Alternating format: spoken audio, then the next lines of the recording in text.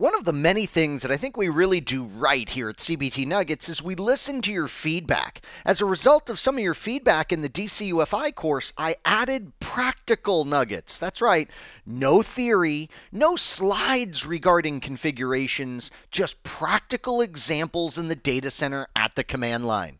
In this MicroNugget, let me give you a glimpse of that. What we'll do is we'll go ahead and we'll configure trunk links between an upstream Nexus 7K and a downstream Nexus 5K, and we'll see spanning tree protocol running over these links by default. We'll then go ahead and rip out the spanning tree protocol, isn't that a great set of words, and we'll replace it with Cisco's FabricPath technology.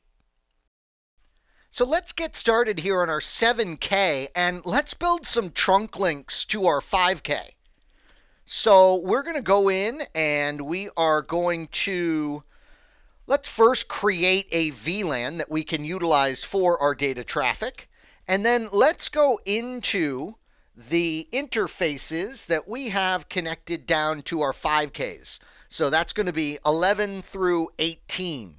And what we'll do is we'll go ahead and set those as trunk ports. We'll go ahead and lock these trunks down to that VLAN we just created. And we'll do our no shut on these particular interfaces.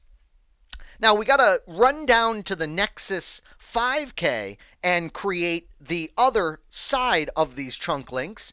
And then what we'll do is we'll go ahead and confirm our old school spanning tree configuration. Yeah. And then obviously we'll go ahead and rip and replace with FabricPath. So let's run down now to the Nexus 5K and create the other side of these trunk links. Okay, so here we are downstream on the Nexus 5K. We'll go into global configuration mode. We will create our VLAN 100, and then we will enter the appropriate range of ports, which on this device is 1 through 8 for our Ethernet ports, and we will issue our switch port mode trunk command, lock down this trunk port with the trunk allowed command, and we will no shut these interfaces. Excellent. Let's head back upstream to our Nexus 7K and take a look at the default spanning tree configuration that results. So here we are back upstream, and we are going to issue the show spanning tree command for our VLAN 100. All right, well, this is what we would expect, right? The default is rapid spanning tree protocol. Now, at a glance, you can see that we are not the root, and that's because we've got ports here that we just configured as trunks that are not in the forwarding state. Yeah, we've got some blocking ports on this particular device. So from a best practice spanning tree perspective, what would you do? Well, obviously, you would set this device as the root for VLAN 100. So we could do that by manually setting the priority. So we're getting a little bonus rapid spanning tree protocol review here. We'll go ahead and end this configuration. We will show our spanning tree configuration again, and we can see we are converging back to a situation here where we are the root. We can see that our ports are literally converging into a forwarding state, and even with rapid spanning tree protocol, that is taking some time. In fact, we're in a dispute status here. Let's run it again, our show command, and see if we converge. Yep, and now finally we're converged and everything's forwarding. But again, there's some latency there, isn't there? Even with rapid spanning tree protocol, and this is one of the many reasons that we push to new technologies like Trill, or as Cisco would call it, FabricPath. So now let's go ahead and take a look at our FabricPath configuration on this 7K and this 5K device. Now, the first thing that we're really going to want to do here is we're going to want to ensure that the correct licensing is in place for us to take advantage of this feature. So I'll issue the show license usage command, and we can see that yes, indeed, we do have the enhanced layer 2 package in use so that we can take advantage of FabricPath. Awesome. Well, you remember from our previous videos how we would go about this, I'm sure, right? Very simple. We go in and we issue the feature set command, and we are interested in FabricPath. So feature set FabricPath in global configuration mode. We're now going to go into our VLAN configuration, and we are going to say mode FabricPath. We're now going to go into our trunk interfaces. That was, let's see, interface Ethernet 1/11 through 18.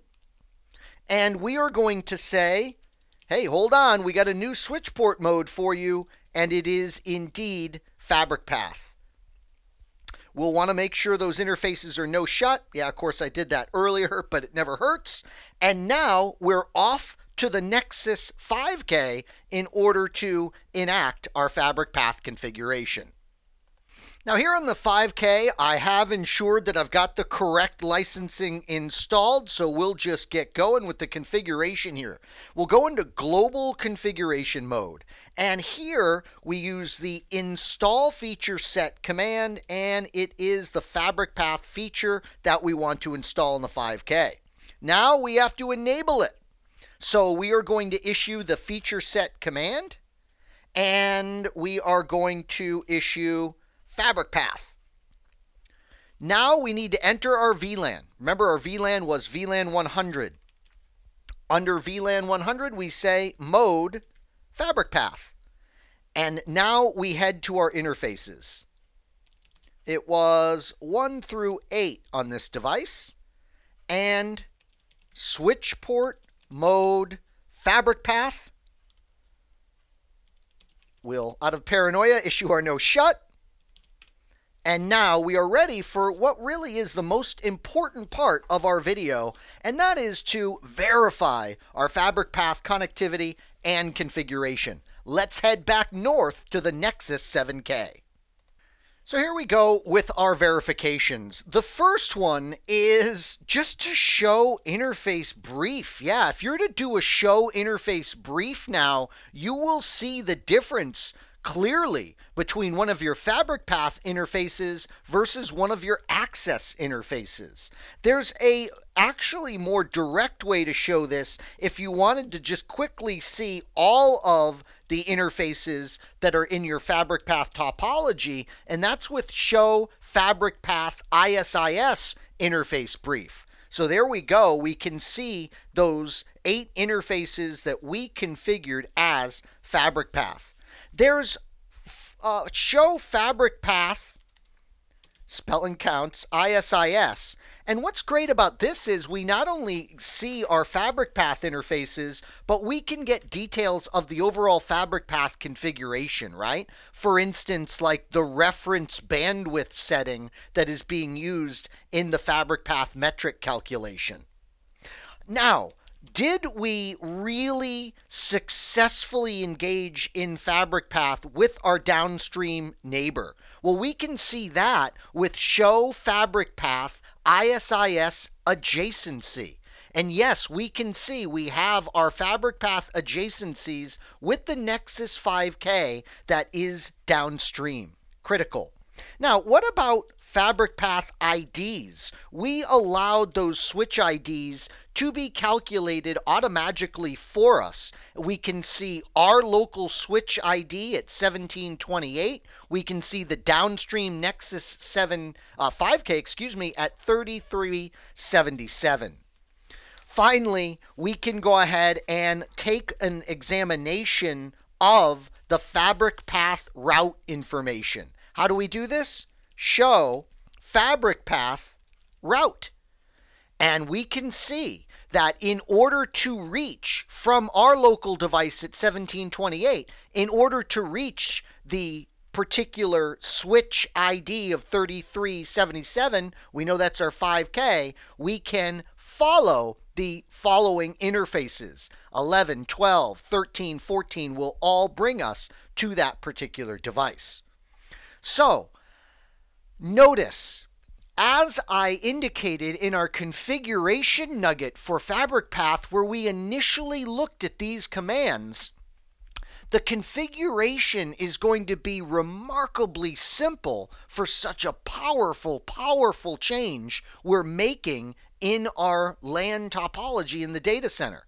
Something else, obviously, to note here is the fact that we are indeed shielded from the complexities of ISIS as we utilize Cisco's FabricPath.